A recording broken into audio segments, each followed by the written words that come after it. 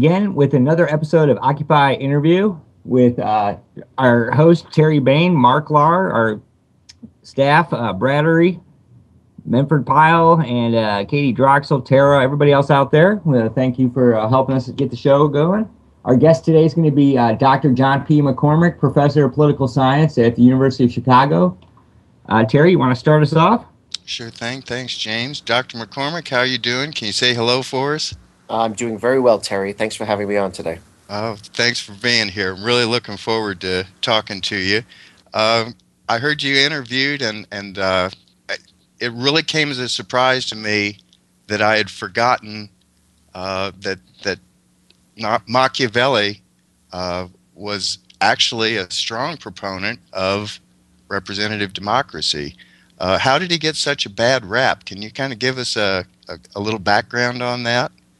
Well, sure. He mostly has a bad rap because he wrote what he called was a little book called The Prince, which recommends a lot of actions on the part of princes and political actors that people normally consider reprehensible or wrong. But people don't realize that Machiavelli, he may have said the ends justify the means, but things are more sophisticated than that. He had very specific ends. He preferred, for instance, not only republics to principalities, he preferred democratic republics to aristocratic republics. And most of the means that he advises that political actors use are intended to further or bring into being democratic republics. I loved the quote. I had my old college textbook, Max Lerner had a quote there from Voltaire to Frederick the Great.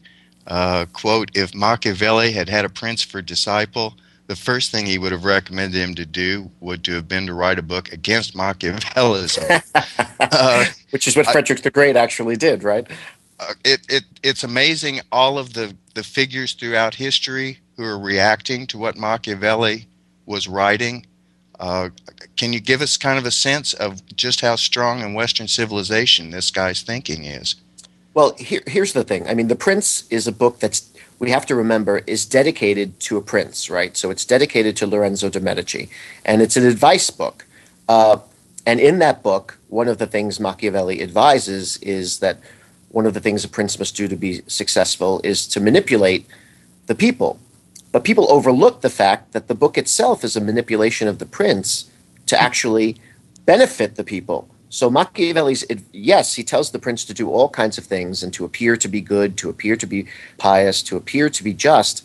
But his practical advice in the book, if you could name two practical ends or means that a prince should use to maintain power, those are arm the people, arm the common people, and suppress the nobles. In other words, give the people weapons to hold you accountable to them. And then if we bring this to his other book, as you were mentioning before, the Discourses on Livy, his book on republics, it shows that somebody like Romulus, a great prince like the Roman founder Romulus, who actually armed the people and then confined the nobles or the wealthy or the aristocrats in a senate, actually set in motion the development of a very vibrant, free, civically equal democratic republic. So Machiavelli's advice was in some ways more about manipulating elites than it was about manipulating the people. Fascinating. There also was one more quote from Lerner, and I don't know, have you ever heard any background on, did Mussolini really write an essay on Machiavelli and then ban his own book later? Yes, that's right. Mussolini was fascinated with Machiavelli and then tried to disavow his own his own connection to Machiavelli. Why was he trying to appear that he wasn't being manipulative? Exactly, that he wasn't Machiavellian. But we have to remember the best commentary on Machiavelli of that time was by Antonio Gramsci, the great Italian communist who was imprisoned by Mussolini and wrote a great book on the prince and basically appropriated the prince or recognized that the prince was actually a progressive book and not a book of oppression. Just out of curiosity, the Prince is dedicated to the Medici, and I probably mispronounced that because I've got a mental block on it now. But did he take the advice that Machiavelli gave him? No, I mean Machiavelli wrote the book hoping that Lorenzo de' Medici would be impressed by its content and then hire Machiavelli as an advisor or as a secretary. But Machiavelli was too discredited. He was associated with the Republic that preceded the Medici and that tried to keep the Medici from coming back to power. And so Machiavelli was very suspect in their eyes. He was considered much too democratically inclined to be trustworthy, and he was implicated in a coup against the Medici when they came back to power, and he was tortured and imprisoned. And so he hoped that this book would rehabilitate him with the Medici, but they never did hire him in a political capacity. And one more fascinating piece of background to what time period we're looking at here. Columbus, 1492, and where are we when this book, particularly The Prince, came out? Machiavelli writes The Prince in 1512 and begins the discourses around the same time. So we're talking about, only a decade or so from Columbus, but two decades, yeah. So these guys were really at a point in time where one family, like the Medicis, I'm mauling this guy's name,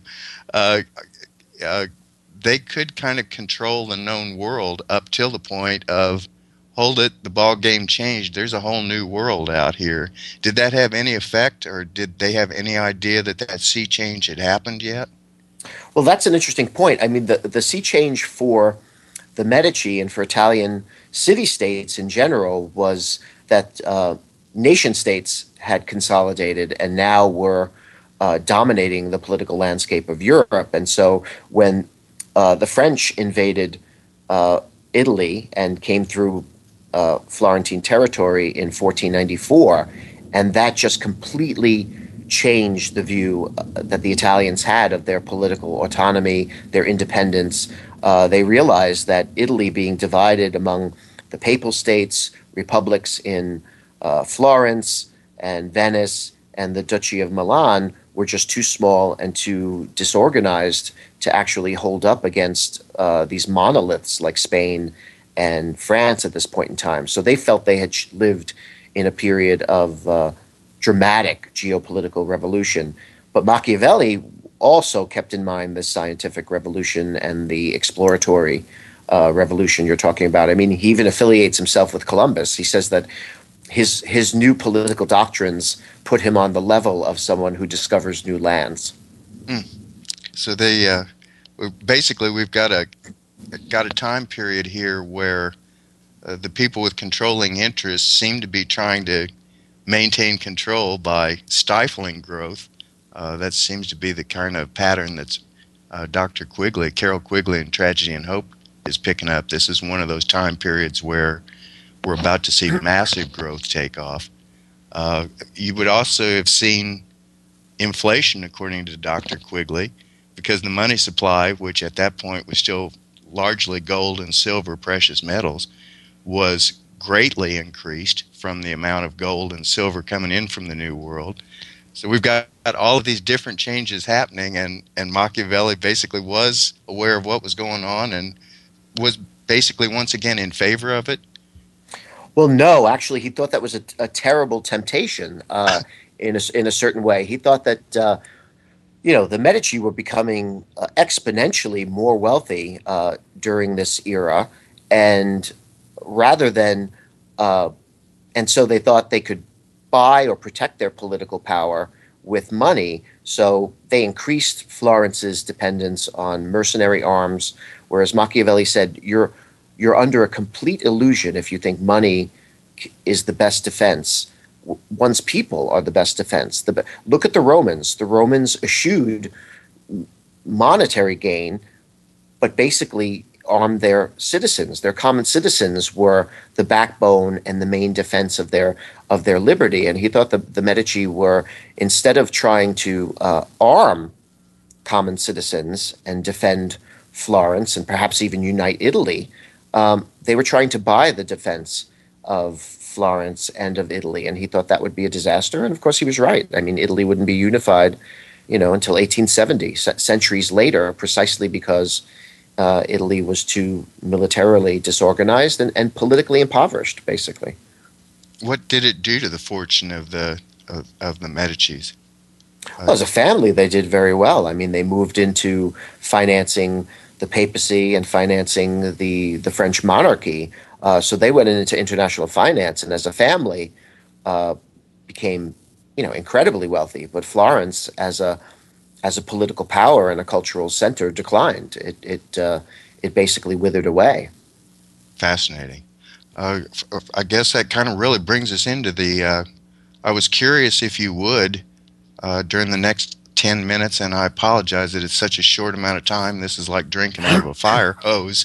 But what do you feel that Machiavelli would be advising today's version of the Medici monopoly capitalists?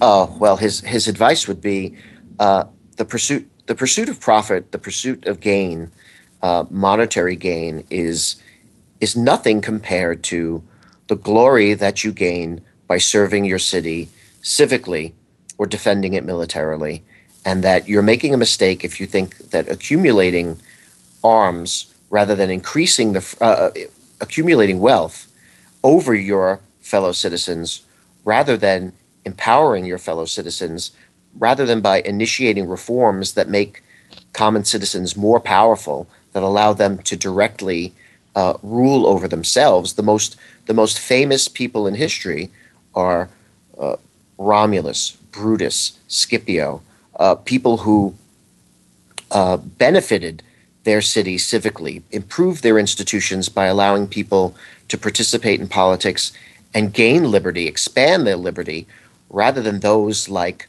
Julius Caesar and the Medici, who basically used their wealth to further enslave in some way, make clients out of fellow citizens. And that's the wrong way to go. He would say being a plutocrat is nothing in the long term, in the view of history, is infinitesimally small compared to being a statesman or being a civic leader or a refounder of one's republic. So he would say their priorities are completely wrong. If you want to be great, don't lord wealth over fellow citizens. Empower fellow citizens. When I heard you interviewed earlier, you absolutely hooked me when you reminded me what I should have known. And again, because Machiavelli's kind of gotten this bad rap. But when you reminded me that Machiavelli would have been basically opposed to the policies of Julius Caesar, that was a surprise that shouldn't have been a surprise. Can you kind of elaborate? Sure. I mean, there are strong affiliations in Machiavelli's writings between Julius Caesar and the Medici. In other words, Machiavelli thought they had bought the favor of the people, just through gifts, by making clients out of individual citizens, rather than by genuinely improving their lives. And so he thought that Caesar, like the Medici, was a corrupting force in Rome, not a liberating force, not an empowering force for Rome. The real heroes of Rome are those who institute, he loved institutions in Rome that allowed the people to more directly and collectively rule themselves. So he favored, Rome had these tribunes of the plebs. So these plebeian tribunes were officers that only lower class citizens could hold. And they had tremendous power of veto, tremendous power to indict and try wealthy and prominent citizens for crimes against the Republic. He thought this was a tremendous institution that nobody else in history likes, because they don't like excluding the wealthiest and most powerful citizens from powerful offices. He loved assemblies where everybody participated, where every citizen was allowed to speak, propose, and vote on legislation.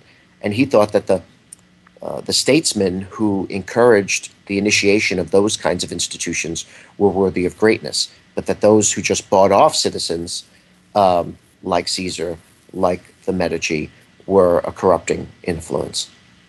The in discourses, he specifically talks about the agrarian reforms as being what helped lead to the dissolution of the Roman Republic and the rise of Julius Caesar. The Occupy movement right now is trying to find a middle course of, do we increase taxes on the rich? And I guess you could say agrarian reforms that the Romans tried to do, that was a tax increase on the rich, right? Oh, absolutely. I mean, he certainly thought that the crisis of the Roman Republic came as a crisis of inequality.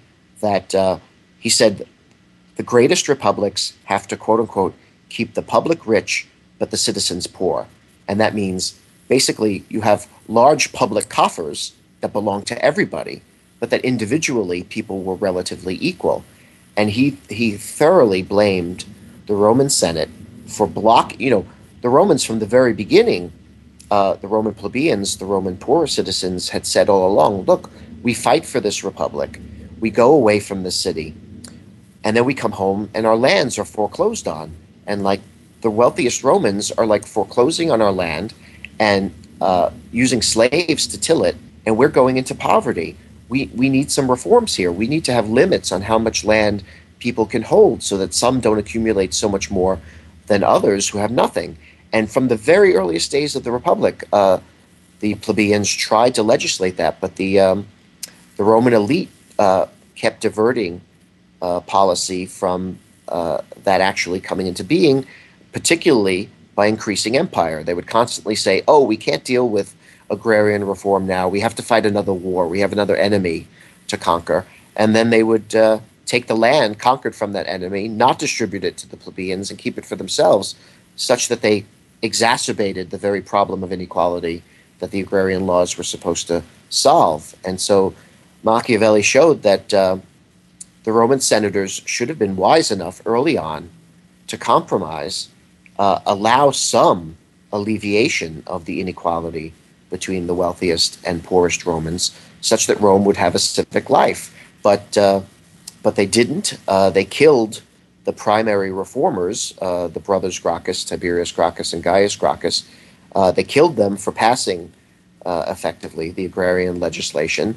And this is what led to Caesarism. Machiavelli says, all future reformers basically would not try to legislate the economic question. They would come with arms to force the Senate to accept economic reform. And by that point, it was too late. The Roman citizens were too economically dependent on their generals rather than on the city itself to be capable of governing themselves. And so Machiavelli directly saw a direct correlation between economic inequality in Rome and the collapse of the Roman Republic. The Discourses has an entire chapter of dealing with the supremacy of law and why that's vital. Can you help me out here on what would have Machiavelli's advice on supremacy of law? Well, Machiavelli thought, he was obviously a realist, and he thought that the freedom that republics afford individuals allow some individuals to acquire more wealth and more power than others, and that they will use that power to circumvent the law and to basically take advantage of other citizens. And so he said a republic cannot stand unless it makes all citizens make all the laws applicable to all citizens, and that no one was above the law. And that's why he thought that he really thought that publicly decided political trials was the way to keep elites in line. He really thought that if you just let other elites decide the fate of people who would economically despoil the republic, or people who abuse their office that those people are going to get off, and they're going to increasingly think that they're above the law. And so, people often ask me, well, what would Machiavelli do what would he have said about the last generation of American politics?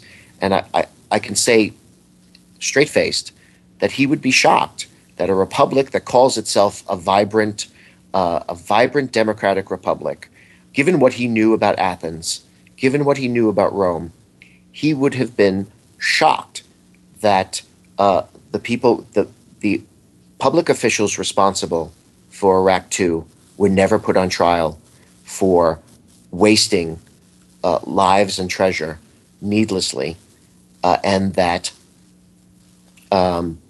those who proposed that war were not put on trial for their lives for starting it so recklessly and so irresponsibly. Also, after the Wall Street crisis, he would have been shocked. A vibrant republic like Athens and Rome would have tried the major players in the banking failure and put them on trial for their lives, and have the entire citizenry decide their fate. That's the only way you keep elites in a polity that pretends to be free from abusing their station in a republic. And so he would have thought we were a terribly permissive, overly permissive political culture that allowed people to waste lives and waste the economic well-being of our country. I want to remind our listeners, the people that are listening live right now, that we can take questions for Dr. McCormick. Don't know, it doesn't look like we have any questions for him yet, but I'm hoping some of our audience listeners are kind of curious enough to come up with some questions for you. I'm probably going to mess this word up. It's not a word I use every day. Calumny? Calumnies. Calumny. It's a hard word. Let's call it a false accusation. Okay, that's a good one. Let's call it a smear. It kind of sounds like what we're dealing with right now with propaganda. When the Occupy movement first started, there were complete news blackouts. They have lied about the Occupy movement along with other things. How did he recommend dealing with the lying and also with accusations? How do you accuse the prince, and what happens if you accuse the prince falsely? Well, this is related to the previous question about the rule of law. I mean, Machiavelli also realized. I mean, he incredibly prescient, right? This is why he speaks to us today. Yes. What the elite do, and he's more concerned with the few, what he calls the grandi, the great, the automati, the aristocrats. He's worried the greatest political danger to liberty, according to Machiavelli, is the few, the wealthy few.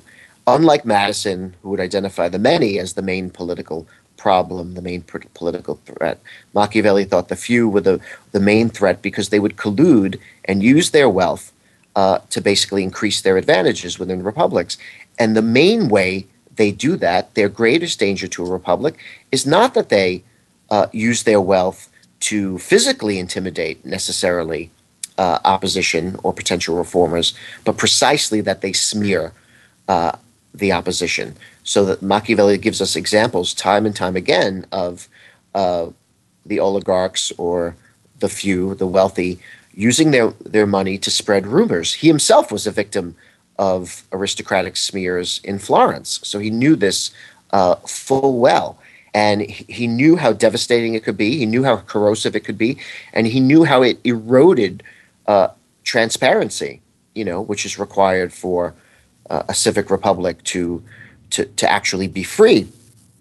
And so his answer was, we have to have an open system where any charge leveled against a citizen has to be aired and decided by a jury of many people, so that you would have to. You would say, is this charge true? Who's going to make this charge? Who's going to come forward and stand behind this charge? And we're going to have a group of at least 500 citizens decide whether this is true or false based on whatever evidence you can now bring to bear behind this charge. And Machiavelli thought that was the effective way of bringing the truth into the light, rather than just have rumor and counter rumor, and whoever has the most money is going to be able to generate the biggest rumors, right? He really thought that every charge, every accusation needed to be publicly aired and decided by as many common citizens as possible as to its validity or falsehood. So, for instance, President Obama's birth certificate, he would have said, okay, who wants to stand up for this charge against the president? Who wants to publicly make this charge? Present your evidence to a citizen jury of 500 people and let them decide whether this is true or false. That would have been rather than let that go on and on and on, that would have been his solution to that calumny. And it had better be correct, because you were going to go to prison if it wasn't. Machiavelli had a preference for death, so he thought capital punishment was the best the best punishment for political crimes, because it was the best deterrent. I mean, he really thought that elites could be deterred by very little except the prospect of steel, as he calls it. and during this time period, that probably was much more merciful. And there's a scary thought. I do have a question here. Was the fall of the Roman Empire anything to do with the reluctance to expand anymore, or was this cessation of expansion caused by economic means? No, I mean, according to Machiavelli's analysis, the fall of the Roman Republic is directly attributable to too much expansion. It's the expansion of the Republic that did two things. One, it further impoverished Roman citizen soldiers, because they were spending years away from the city and becoming dependent on their commanders rather than on the city itself for their well-being. And two, it overly empowered commanders, because the Romans were now increasing the duration of offices for holding commands and generalships, such that, when the Republic started out, no one could hold a military command for more than a year. By the time we get to the Punic War against Carthage, people are holding offices for multiple years at a time. So Machiavelli thought empire was it was destructive of the civic culture of common Romans, and it was corrupting of the elite culture of generals, because it was making them too enamored with their extended commands. So as far as Machiavelli was concerned, empire is the cause of the Roman Republic's demise. Interesting that the growth was so fast, in other words, that the political structure wasn't capable to keep up with it. We've got about 2 minutes left. Mark Lahr, did you want to throw something in here? I do have a couple of questions. First of all, I was wondering, I've read a certain line of thought that when Machiavelli wrote The Prince, that it was not only simply advice to the prince, but perhaps a somewhat veiled attempt to expose the nature and methods of princely power to the more common person. Do you think there might be any truth in that?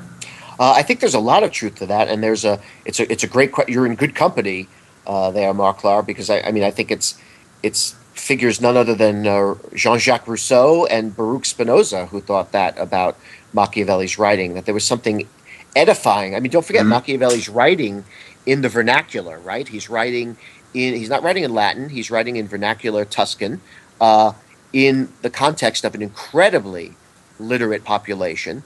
So there's more than a little truth to that this is edifying for right, and probably person. And probably a bit politically safer than coming right out and saying it. Something like songs in the 50s where they talked about sex, but they couldn't really, say it outright, right? I think that's right. I think it's not an accident that his two greatest works, The Prince is dedicated to a prince, and the discourses are dedicated to aristocrats, but both books are really for the people. He never dedicated a book to the people, but I would say that both books are actually written for the people. Okay, yeah, that's very interesting.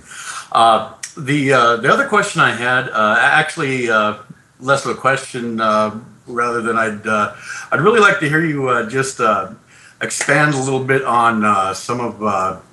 I had actually come up with this question yesterday because I had read the Amazon.com description of your book, Machiavellian Democracy. And I mentioned in there that part of what's in the book is an advocacy for an institution where people are actually chosen, the average citizens are chosen by lottery. And of course, you've touched on this idea a little bit, who would have veto power over certain things and the ability to go after the malfeasance of those in power. And this is something that I have absolutely had the idea of for decades. And in recent years, just the last 3 or 4 years, I keep every now and then seeing where other people have sort of the same kind of idea. Although I personally never knew about this system in Rome you were talking about. It seems like a very good idea. I was hoping you could expand your thoughts on that. Well, sure. Well, and thank you for the plug, Marklar. The book is Machiavellian Democracy, Cambridge University Press. Thank you. Yeah, I mean, basically, Machiavelli allowed me to go back to these older republics or older democracies and just see how different ours is from theirs. I mean, for instance, it's amazing that in Athens, most political offices were distributed by lottery. If you wanted to hold an office, you put your name forward, and you had as much chance as any wealthy person who put their name forward to be chosen out at random to hold that office. And they considered lottery the democratic way of distributing offices. They thought election was aristocratic because the guy with the most money always wins elections. Surprise, surprise. So randomization among a wide body of citizens for distributing offices was considered by Greek democracies to be the only way to rule democratically. In Rome, Machiavelli thought, okay, the Romans don't have lottery to distribute offices, but they preserve this one very important office for common citizens. If you're one of the wealthiest Romans, you can't be a tribune of the plebs. And this tribune of the plebs has amazing powers. You get to veto any law proposed by the Senate or proposed by a consul, the chief magistrates. You get to indict before all the citizens anybody, any individual for abusing their office, or even a private citizen for indicting, for corrupting the republic. And you conduct these assemblies where the patricians or the wealthiest citizens are excluded, such that average Romans can actually propose and discuss law without the influence of wealthy citizens. So it seems to me, I think we think it's a new idea that we have to diminish the influence of wealthy and powerful citizens over common citizens in the political process, whereas it's an incredibly old idea. In fact, citizens of Athens and Rome thought that was the major task of preserving political liberty. Yeah, that's very intriguing that they were doing that. I think what would you think would be the best way to sort of implement such an idea into our own political system? Would it be as perhaps as a new branch of government? Well, that's what I propose, but really as a thought experiment. I mean, the chances of getting a new branch of government implemented are, as likely as my flying. Right, admittedly, yeah. But we certainly, certainly, we have to limit the influence of money on electoral politics. That's the first thing. Yeah, but the second thing, more radically, I mean, at local levels, at the state and municipal level, we really should be experimenting with lottery for distributing offices. We should really think about having having offices that are open to anybody who wants to hold office, not just those who have the money to run for office themselves or are beholden to those who will pay for their campaigns. We would really have, I think, a much more vibrant, a much more diverse, a politics much more reflective of more people if we had political lotteries. I also think I have been quite seduced by Machiavelli on this idea of popularly judged political trials. I do think that there's something very, very important about allowing the people themselves to judge the legality and or criminality of the behavior of our wealthy and particularly our public officials. Because I think, as Machiavelli noted, I mean, one of my favorite lines from the discourses is, "The few always behave in the mode of the few," and he uses that line in particular when it comes to small committees of fellow elites judging the political behavior of other elites, and they always collude or they co-opt each other or they corrupt each other, and you never get you don't get a fair or objectively just outcome. And therefore you don't deter future malfeasance. And I think one of Machiavelli's strongest recommendations for a democracy was certainly these publicly judged political trials. Yes, I think you're absolutely right on that. I think most people would agree with that. All you have to do is really is to look at all the cases where the agency is investigating itself. The police are investigating, police misconduct, things like that, and it seems pretty apparent. Yeah, and that was Florence for Machiavelli, where everybody had a family member in some committee that was investigating the family member, and it was completely corrupt. There was no way to get an objective outcome in any of these systems because everyone was beholden to each other, or someone had something over somebody else. And the only way to get to the bottom of these things, Machiavelli said, is to have deciding bodies of what he said were very many judges. Yeah. Yeah, and as you indicated before, it's not really easy to do. I know here in Seattle, we actually have a police accountability board, which is supposed to be a citizens board to investigate problems with the police. And as soon as we managed to get it into existence, it was filled with, I believe there's 12 people on the board, and 10 of those 12 are all ex-law enforcement. Yeah. Yeah. So even when you make some progress, it can be really tough to get it done correctly. That's a great example. I mean, that's precisely what you don't want. I mean, he wanted citizen bodies or citizen boards because he wanted to increase the chance of having people with no agenda on the issue at hand to be the ones to decide it, not those who actually are invested in it. Right. We've got a question that came in. What do you feel Machiavelli, his position would have been on the TSA? About the security? And the invasive, the losses of our liberties that are becoming more and more commonplace every day. Would he have addressed that, do you feel? Well, he talks a lot about upholding the civic way of life, or what he called the free way of life. He's not so specific on what that means. I mean, it's an easier case. Well, it's a hard case. It's been hard for me to make the case that Machiavelli is a Democrat, but I think I've made that.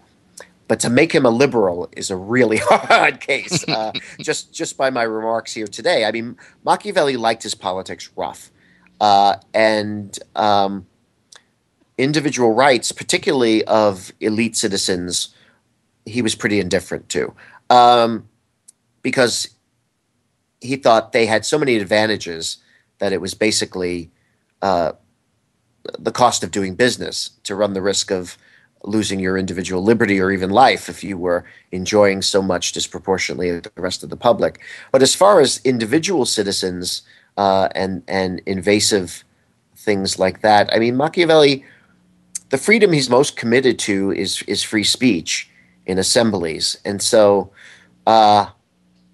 in the sense that that's not something the TSA has necessarily interfered with. I don't know, but that's less. I mean, there are other problems related to post 9/11 America that I think Machiavelli would have been more upset about.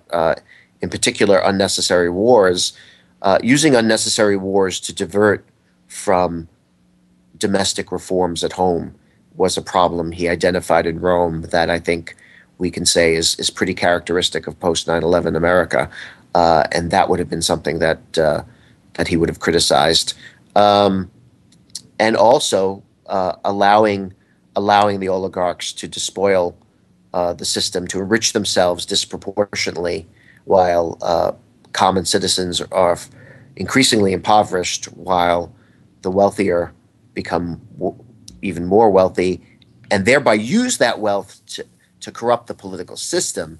Those are the developments of post 9/11 America that I think really Machiavelli would have criticized. Fascinating.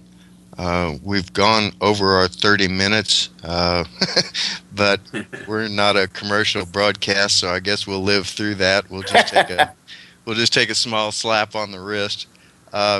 I did want to kind of touch base once again, remind our listening audience there is a link now to Dr. McCormick's book, Machiavellian Democracy, available through Amazon. We are still taking questions here. This will probably be the last one we take, though, if anybody's got another question. And I did want to kind of round out with one last thought. If Machiavelli could give the Occupy movement any advice, was there ever an oligarchy that needed to change policy that he would have given advice on how do you change that policy? He would have said, Machiavelli would have said that elites never change out of the goodness of their heart.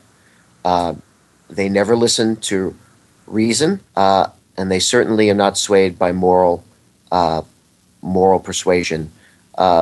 He would have said that ancient citizens of ancient republics like Athens and Rome, extracted political concessions out of the elites by withholding the one power they had, which was their military force. That basically they said, if you don't give us political reforms that increase our liberty and increase the equality of this republic, we're not going to fight for it. We're going to withhold our collective military power. And he would have not been surprised that in the 19th and early 20th century, that the only way the oligarchs of the North Atlantic republics made concessions to the common people was when the common people withheld or threatened to withhold their labor power from the economy. And so I would say that the Occupy movement needs to find a way, needs to find that material, that substance that they can organize around and threaten to withhold from contemporary elites to extract concessions from them. And that may mean, we know how much labor power has declined over the last half century, but that may mean a firmer alliance between Occupy and labor, and perhaps reaching out to international solidarity with other organizations to try to find what is it that we can threaten to hold back from contemporary elites to make them hear and respond to the need for a more democratic country and countries around the world. So I don't have an answer there. I don't know if it's consumer power, if it's the power of consuming. It seems to be labor, however weakened, is still the best option on the table. And I would hope that Occupy and labor continue to form closer bonds and to organize and to threaten strikes and other withholdings, because just demonstration doesn't, even admirable, peaceful, and Occupy should never be.